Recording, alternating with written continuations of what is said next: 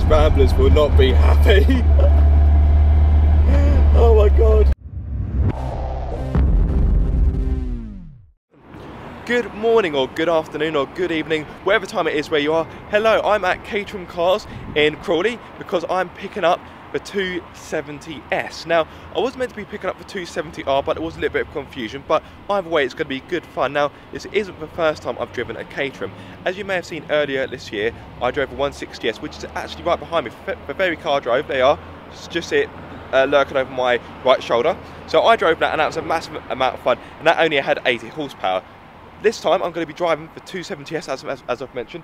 This very car, right here, there we go, that one. There we are. So yes, so that's got more power. That's got a 1.6 litre Ford engine, which is pumping out, I believe it's 135 horsepower. So it's a faster car. It's not too far off double the power of the 160S. So it should be good. But before I try and squeeze myself into it, let me show you around because I've got a pretty good showroom here.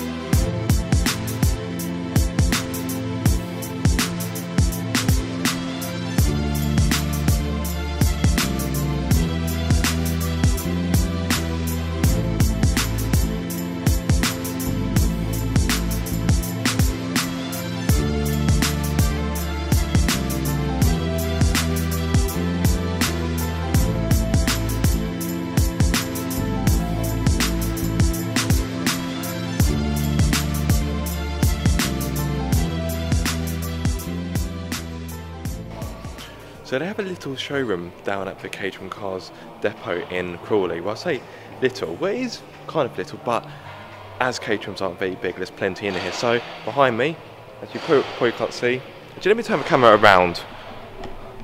That way you don't see my face, this way you don't see my ugly mug. So you've got plenty of 7 Sprints.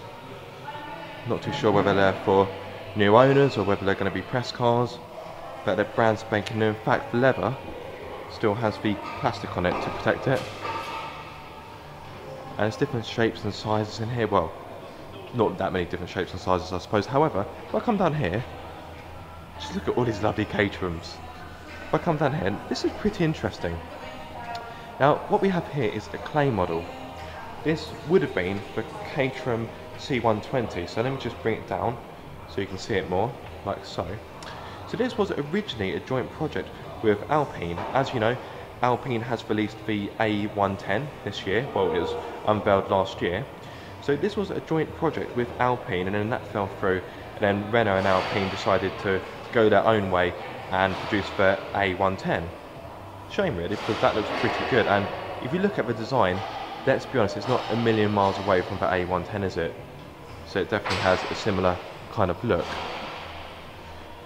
So, shame, because it would have been pretty good to see. Now another Caterham that's a little bit different is this one here. So let's come round, I can tell you what it is, because I must confess I don't know what it is off the top of my head. So this is 21 Super Sport 1.6. So there we go. So if you want a Caterham with a bit more practicality and one that looks more like a car, then this could be one for you. And this is priced at 22,000. Oh, is that a focus? Got to put autofocus on this camera, it's awful. There we go, £22,995. So about the same price as a Mazda MX-5 or a Fiat 124 Spider. But imagine how cool you'd look if you rock up in this. I've never seen one of these on the road, so you know, a nice bit of exclusivity there, right for you. Now I really like this one. So this one was made in collaboration with, I'm going to pronounce his name wrong, Kobayashi? I'm pretty sure I've got it wrong, but he's a Formula 1 driver, which means I know nothing about him, because I don't follow Formula 1. So this was made in conjunction, you know, this was made through the partnership between Caterham and said driver. It looks really cool. You've got black, the matte black stripe, and look at this, green carbon fibre. Oh, that is nice. And as you can see, it's a single seater, but obviously if you wanted to put another seat in, you could do that. Oh look, didn't notice that, green carbon fibre on the dashboard as well. 4-point harness. Very nice indeed. So roof is down, it's dry, the sun is trying to come out. So let's take you around the car quickly. There we are, that's the car. No, I'm only kidding. So you've got the Momo steering wheel, got the wooden dashboard, which isn't to my taste, but you know, horses for courses. But I do like these brown leather seats. If I come around, like so, these are very nice and sumptuous. And look at that, you've got the logo embroidered into the seat as well. I like that very much. Got the green livery with the yellow stripe. Again, I rather like that. It's quite a traditional look.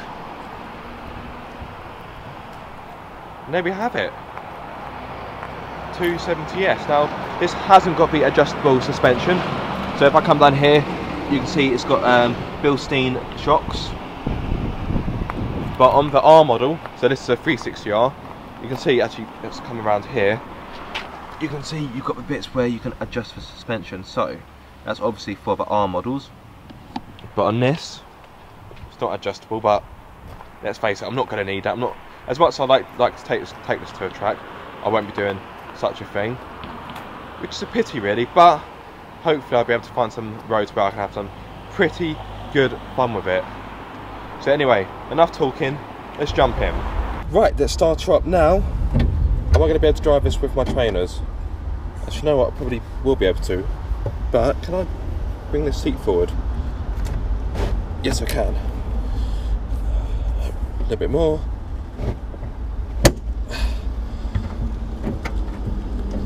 Yeah, I should be okay with the pedals actually. When I drove the 160S, the brake and the throttle were too close together for my trainers, but in this it's not too bad. I am wearing different trainers, so that could obviously be... Oh, I can't get the store clipped in. Ugh. So I'm wearing different trainers, so they could well be the solution as well. So key in the ignition. You don't have to use the little immobiliser thing. I think it's already done that. Right, time to start her up.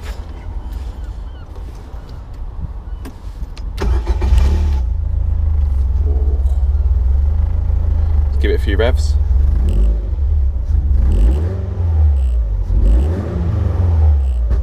Oh, hello. More tea, Vicar.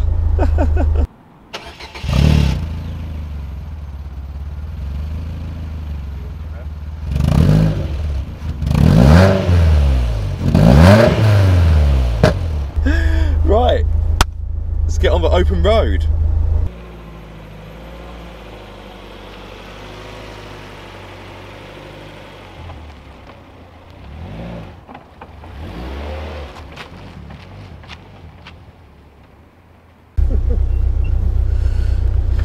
I just tried to set off and I was judgy as hell, so I think I will take my trainers off after all, because I haven't got very good contact with the pedal. So I was like, ooh, ooh, ooh. I was like a learner on their first lesson. So, trainers to come off, right. Yeah, it's a bit more like it. Oh. Well, the indicators screech at you. I don't like that. For 160S didn't do that.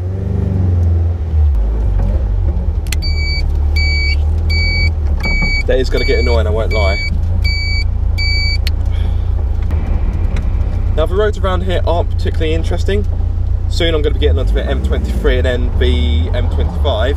I know, exciting, right? Shut up! Guys, I'm really sorry about that. There's nothing I can do about that.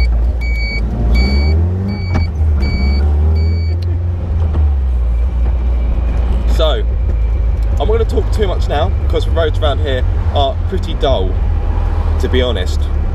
So once I get somewhere that's a bit more picturesque with some nicer roads, I will do a bit more talking and tell you a little bit more about the car. So I've pulled over to get my breath back and just to reflect on what a blast it was. Now, I've only driven it on the motorway so far, so I've come to Ranmore Common, which is where I film my car reviews, because it's quite nice around here and the roads are pretty decent as well. But before I jump back in the car, let me tell you more about the specifications. So underneath that long retro styled bonnet, you have a 1.6 litre naturally aspirated petrol unit, which is lifted from a Ford Focus. Okay, I admit it doesn't sound particularly exciting, but it's been tuned and fettled, and it produces 135 horsepower with 165 newton meters of torque. Again, it doesn't sound particularly exciting, but don't forget that car weighs just 540 kilograms, so it's about half of the weight of a Mazda MX-5. So you'll hit 60 miles per hour in just 5 seconds, and the top speed is 122 miles per hour. But as the car is so low down to the floor, I imagine 122 will probably feel more like a million, because you're so low down to the floor in that car. And it's cliche, and many have said it before. I think I've even said it when I drove the 160S, but it does literally feel like a big go-kart. It's very fun. Anyway, enough talking, back in the car, more driving. Dear God!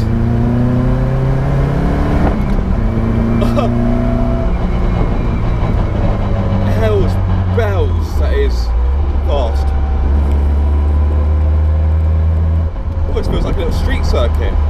Now they've got a bike race here on Sunday, so that's what all of this is for. So let me turn the car around, because it's actually quite tight down there.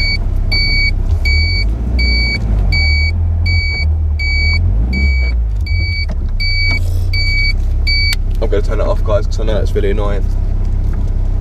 Right, now I was hoping to do like a 0 to 60 down here, because this road is kind of straight and it's kind of flat. Okay, not the straightest bit of road, but it'll have to do. So, first gear. Okay, 0 to 60 in 3, 2, 1, go.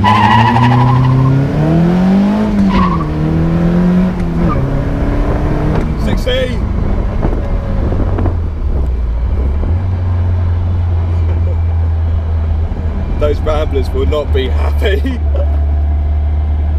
Oh my God, they must have heard me coming a mile off. Right, I'm going to go and collect my camera before the ramblers take it and smash it up as revenge.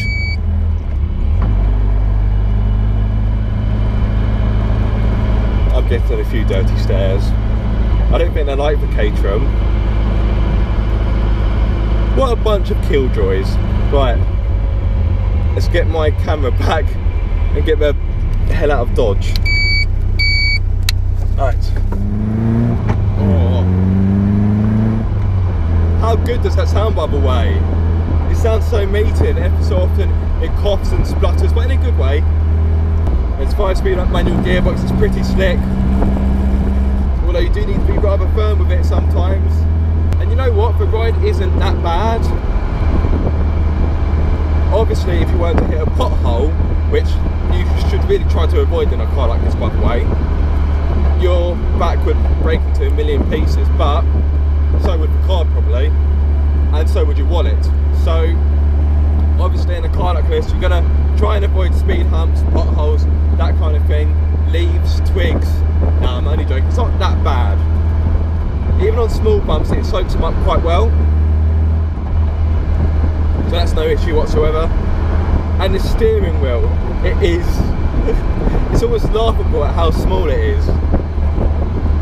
I've eaten off bigger plates than this, but it does the job really well. Steering is so direct, really direct. You barely need to move the steering wheel and it will just go poof, just go straight where you want it to. And this really is a proper driver's car, it really is. Drop it to full, get a bit more power. Oh my God, it's so direct. Right, on the brakes, not too hard though, pop it to second. Whoa, on the brakes again. Whoa. The back stepped out a little bit, but that adds to the fun.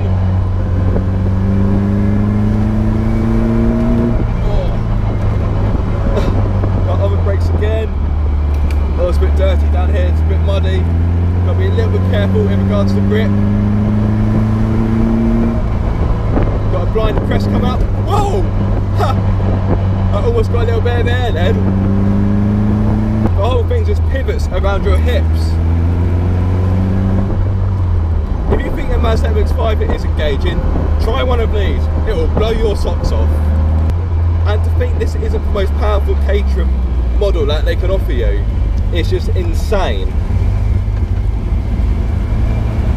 Imagine what the 620R's like. You'd have to be really unhinged to drive that. Have to be a stark raving lunatic. So there we have it, guys. My first ever experience of a Caterham 270S. My word, that was an absolute blast. And thankfully I've got the car for the whole weekend. Now the weather's meant to be a little bit iffy, but hopefully it will hold out. But either way, I'm going to have immense fun with this car. So I'm going to leave it for now. Thank you very much for watching. If you enjoyed the video, give it a big thumbs up and please subscribe for more car obsession.